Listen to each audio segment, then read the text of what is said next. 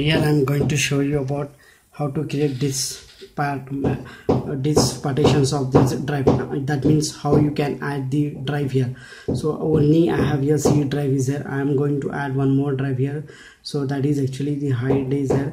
So right click on my PC, this PC. Then I need to go to the manage here.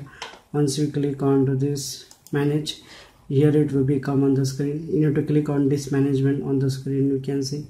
So once you selected this management, here you can see this is a partition. Actually it's a 480 MB, it's a 100 MB, 600 BZ, which you can see on the screen. This is unallocated space is there, 500 MB, which I am going to assign a new.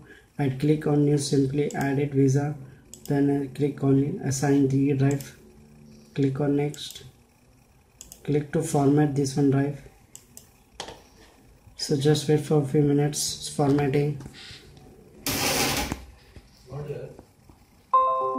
So now the new drive has been added.